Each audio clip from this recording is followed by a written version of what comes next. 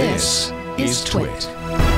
So, on podcast Tuesday of March 5th, so that's what? 3 months. I'm really February, off March. my game. February, March, 2 months from now.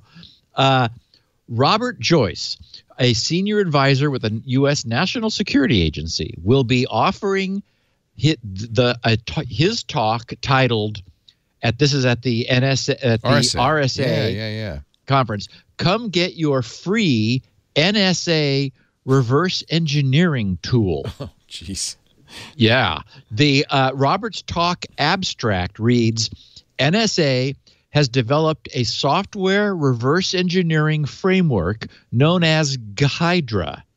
And I've did some Googling thinking, okay, I mean, it's got IDA in it. So that was a clue, because that's interactive disassembler, IDA. And so they kind of crammed, and then GHIDRA is something from Final Fantasy V. An enemy fought at Ronka ruins alone and can also be fought in the battle with an alchemia. It is a dangerous foe, and it has auto-reflect and battles using poison breath and lightning. And well, it was also a many-headed serpent in Greek mythology. I mean, it was... Well, that was just a Hydra, right? Yeah, H-Y-D-R-A. Yeah. Oh, so this is more letters. G-H-I-D-R-A. Oh, yeah, we got more letters in there. Anyway, so whatever the heck, it will be demonstrated. It sounds like for the Ghidra. Maybe Ghidra. Okay. I don't know. We'll find out. I don't know. I'm sure that there's got to be some Final Fantasy people around listening. That's interesting. Sorry about that. So it's a Final Fantasy character. Yeah. Huh. So it's going to be demonstrated for the first time at the RSA Conference 2019. He says an interactive GUI capability enables reverse engineers to leverage an integrated set of features that run on a variety of platforms, including Windows, Mac, and Linux. And it's written in Java and supports a variety of processor instruction sets. The, whatever we call it, GHIDRA platform includes all the features expected in, this is the NSA bragging, in high-end commercial tools with new and expanded functionality NSA uniquely developed and will be released for free public use at RSA. It was also in Vault 7. Yes, we first learned of it. We learned of it in the Vault 7. So we've had it WikiLeaks. for a while. Well, we've known of it, but it's apparently it's been evolving. So the WikiLeaks quoted version was 7.0.2. We know that it requires Java 1.7. So according to the Vault 7 documents, GHIDRA, for lack of a better pronunciation, was initially developed by the NSA in the early 2000s, and a Reddit user named #define, who claimed to have had access to GHIDRA, said that the tool had been shared with several other U.S. government agencies, mentioning the CIA. That's why it's in Vault 7. Over the past few years. So while there's no explicit announcement yet that the NSA plans to open source GHIDRA as opposed to just make it available, some believe the agency will also publish GHIDRA source code on the NSA's GitHub code repository, which we've mentioned a couple times. It's an amazing trove over there. Currently, there are 32 released projects, NSA projects, over on their GitHub port. So the open source community may, have access to this and be able to maintain it for free. So for what it's worth, the buzz about this within the reverse engineering community is that the promise of a good, solid user interface, which apparently is what's missing, even from the IDA Pro, which is sort of the standard, although it's pricey. And the belief is that it has a strong typing feature set. I'll explain what that's about in a second. But they're suggesting that this would fill an important gap that's currently lacking in the current reverse engineering tools. IDA Pro that I've mentioned, where IDA stands for Interactive Disassembler, is the current favored tool. And I'm sure it's like pirated like crazy because consider its audience.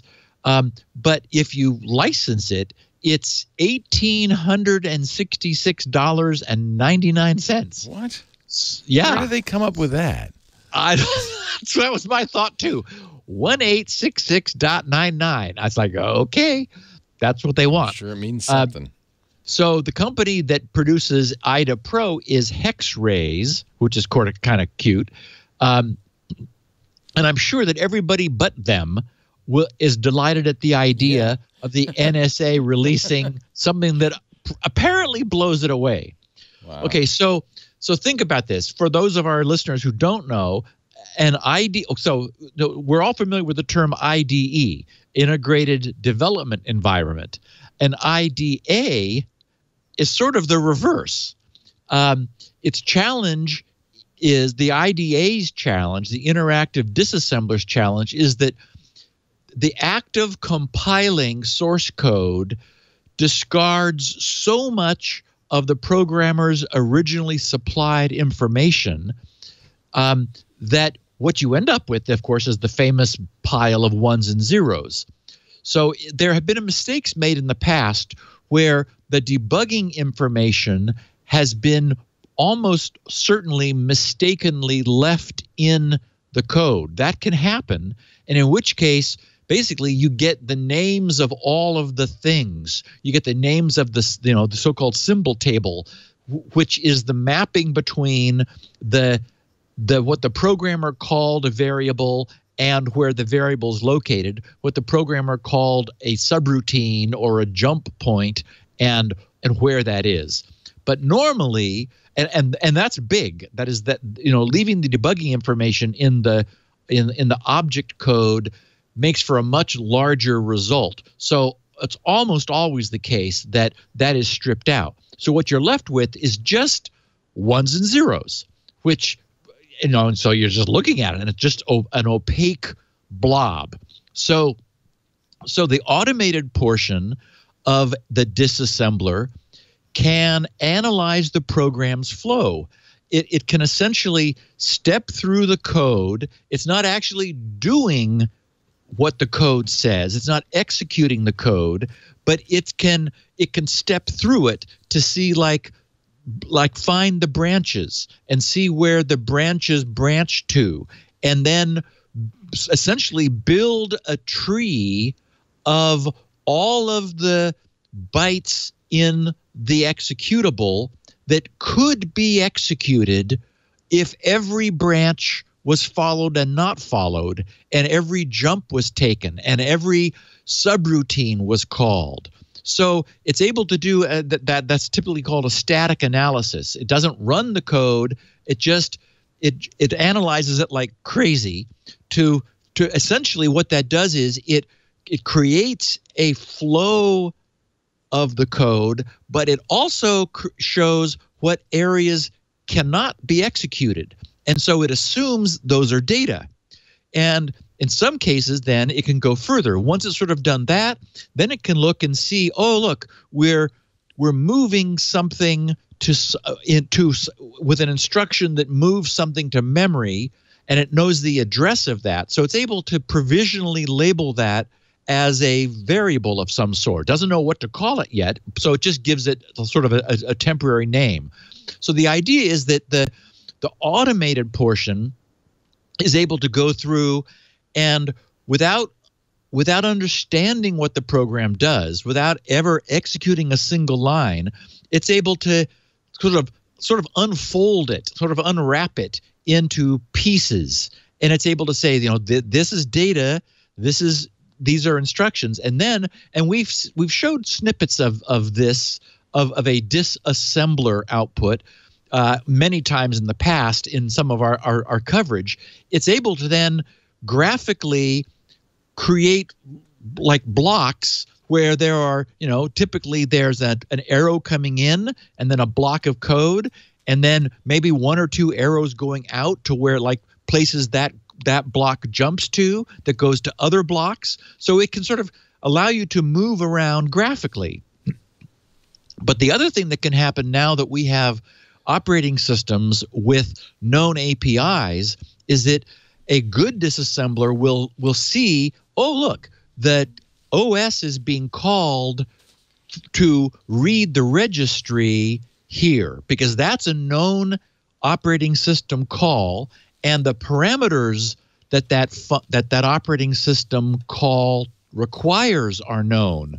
So that allows it to further reverse engineer and go, well, this has to be the handle to the key which has already been opened, so we can label that a registry key handle. This has to be the name of the key that's being opened underneath the handle, so we can label that now. And so as a consequence of the fact that we know everything about what the functions that the program calls in the operating system, that again further really gives us a foothold on what's going on. But there's a limit, of course, to how much can be done with automation. It can't understand anything, but it can really go a long way toward setting things up and getting it ready to be understood, which is where the interactive portion comes in.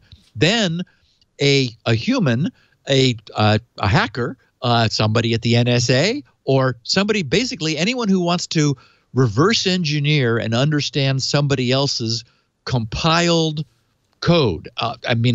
Certainly all of the people that are taking malware apart in order to understand what it's doing and how it works. And we're talking about this all the time.